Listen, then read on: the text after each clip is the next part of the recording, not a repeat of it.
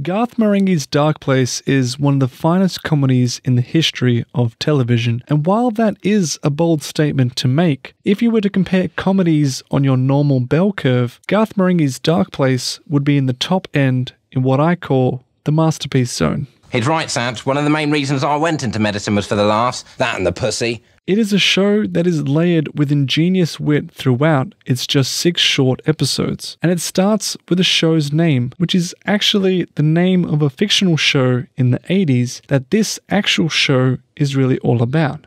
When I wrote, directed and starred in Garth Marenghi's Darkplace back in the 1980s, I gave every episode a theme, even when we were running out of time or I was really tired. It is a show within a show that follows the lives of characters who work in a hospital called Darkplace, and which is the setting of several strange supernatural occurrences. I can't hold these plates off much longer, Liz! Why need help instead of just standing there dreaming about lipstick? But it doesn't just stop there, as this fictional show was cancelled in the fictional universe it portrays, and the actors who played those characters are now being interviewed to talk about the making of their cancelled show. It's so hard to watch this episode, knowing that she's now missing, presumed dead, with the presumption heavily on dead. I don't think they'll find anything. But then again, she was like a candle in the wind. Unreliable. The genius of this setup is that it's parodying both horrors and drama shows of the 80s, but also the behind-the-scenes featurettes that are filmed for those kinds of shows. Each works well enough on its own, but together they make for an incredibly hilarious type of storytelling, and it just goes to show how clever the writing of the entire show is.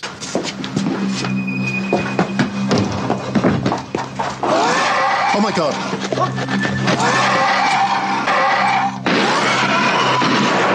The actor who played that part was not happy. However, I had taken him aside that morning and explained to him what was going to happen. I was going to keep the crew down to about 10, 12 people.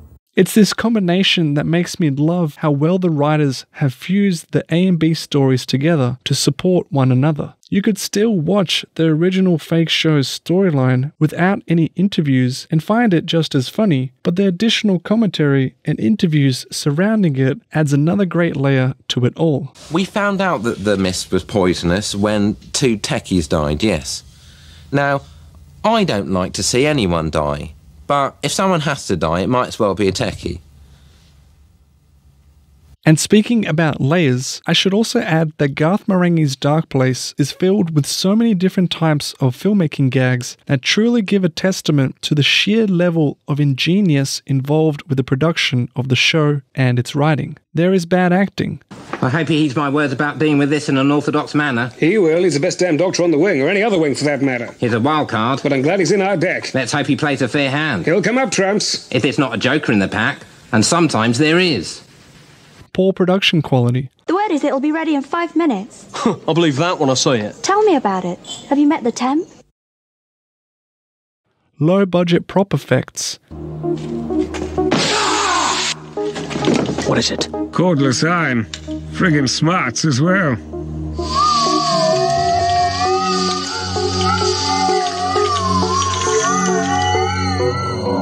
Of course. Terrible sound mixing and recording. And with Larry back, it feels like the gates could reopen any second. And that's the last thing I need. You're overworked as it is. Tell me about it. It'll be a total hassle. Look, I'll help you. I'm free most Tuesdays and my doctor's contract hasn't officially started yet. This ain't orthodox, Liz. Just when were you orthodox, Rick? That's true. Please. Absurd plot choices. My best friend's woman's gonna die. She's turning into broccoli. Jesus Christi. It's taking her over. It's very infectious, Pollard, and I fear the only way to stop this spreading will be to boil her. You could steam her. And hard editing cuts. Wait, I have more things to say. Go on. Sorry for the interruption. Don't mention it.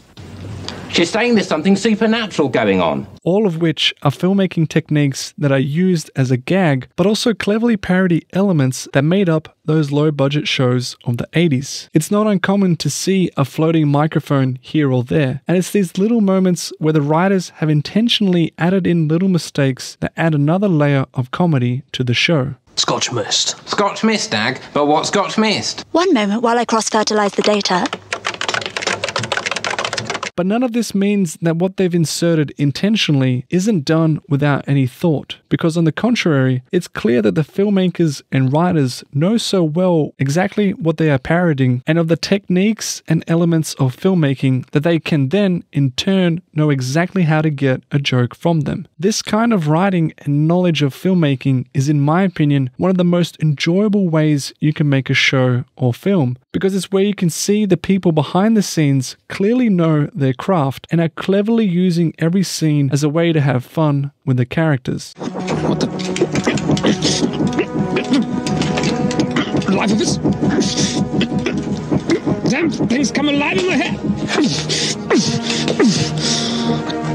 Suck on that.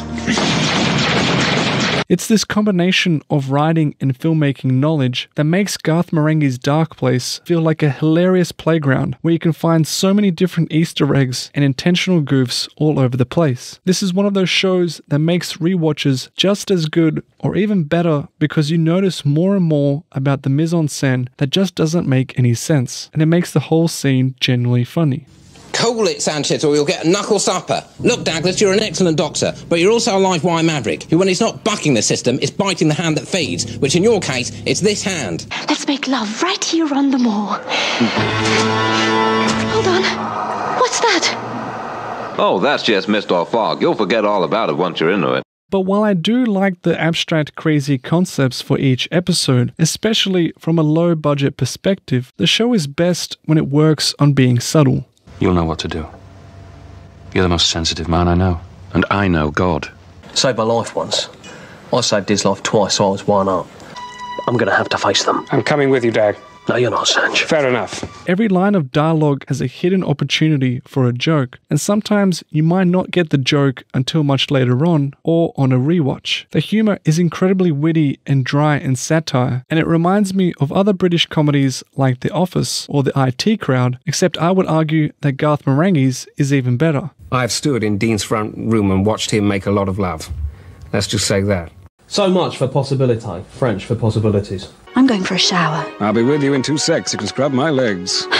Men. You better believe it. It's clear that this show was made for actors like Richard Ayoade, Matthew Holness, and Matt Berry, because each knows how to deliver this kind of humour by playing everything off so seriously. Broccoli from space. I wondered why it tasted odd. This is serious, Thornton. Come on, Dag, that was funny. You're right, that was funny. She's a good girl, Dag. You're too hard on her. I know. I just don't find her physically attractive. I'll get a mop. I personally love these actors, and I can tell that they would have enjoyed playing these characters simply by how much energy and precise execution they brought to their roles. They clearly understand how to do subtle humour, and even when not, to do so with an over-the-top reaction. Welcome to Darkplace, Liz. My hand!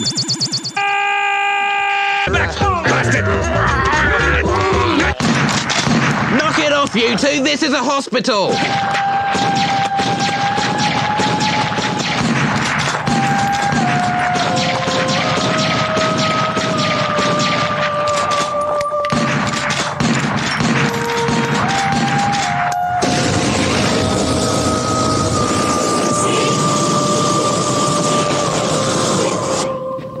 Well, that'll stop him. Garth Marenghi's Darkplace is a work of pure art, and art like this deserves more attention. And the best part about that aspect is that the show is quite literally free to watch just on YouTube, so you don't have to work too hard to try and find it, even if it was a show that was cancelled. But maybe it being cancelled is fitting because part of the whole premise is about why it was cancelled. Therefore, Garth Marenghi's Darkplace actually being cancelled in real life is just the cherry on top for a show that oozes meta humour to a degree that I've rarely seen but love. So even though we only got 6 episodes, maybe that was exactly just the right amount. And like anything truly valuable or worth its weight in gold, we should treasure it like nothing else we've seen before. Because in the case of Garth Marenghi's Darkplace, that's very much the case. Liz, fancy egg and soup? I'm free this evening. No, I think I'll wash my hair. Okay. Plus, I've now got a headache. Sure, whatever. I'll put some sounds on. There's a bad atmosphere in here. Why won't she be mine? I wish I was more attractive like Douglas. Still, one can only dream. I'm a one-track lover, down a two-way lane, driving fast down the highway, must have been insane, 'cause the temperature's too high, traveling way too fast, and I knew our loving was too hot to last.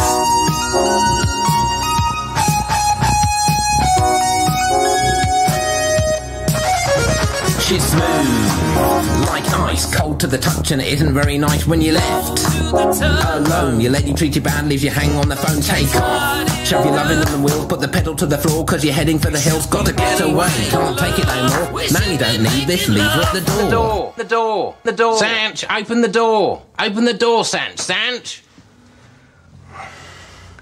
Sorry, Thornton. Bad dream. I know writers who use subtext, and they're all cowards.